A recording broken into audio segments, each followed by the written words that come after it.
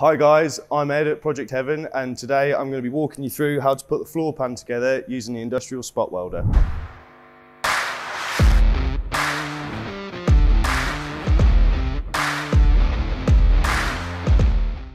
We have the E-type here on a rollover jig.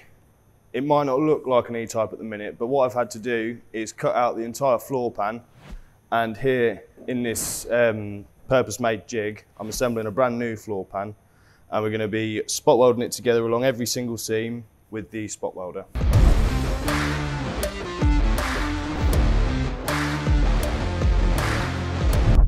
I'm going to be using this inverter spot welder today to weld together the floor pan of the E-type. I use the spot welder so we can keep the originality of how the floors were assembled in the factory. So with the spot welder, you can have interchangeable arms with it. So you can have long arms, short arms, angles, points, all sorts, for getting in any manner of spaces around any car. The other part that it has a single-sided spot weld gun where you stick an earth clamp to one side of the car and you can use the gun and spot weld from one side.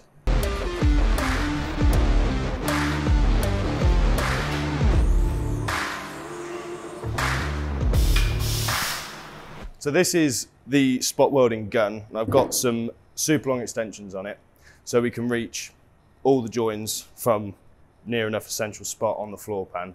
It's pneumatic, so, well, runs with compressed air, so it opens and closes the jaws. And once I've closed the jaws right together, that'll clamp it.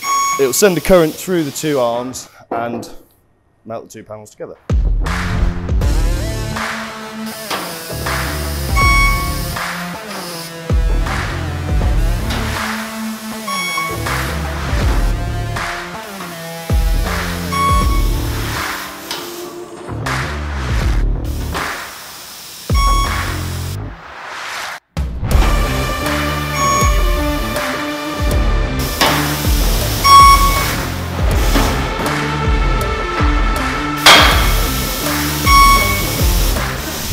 Okay, so once I've been round all the edges of the floor pan assembly, I can start putting in the extra panels that we have, like the front of the tunnel and the rear of the tunnel. There's a few extra little bits to go on underneath, but I'll do that once it's out of the jig. So first of all, I'm going to get these clamped into position and then start spot welding that way.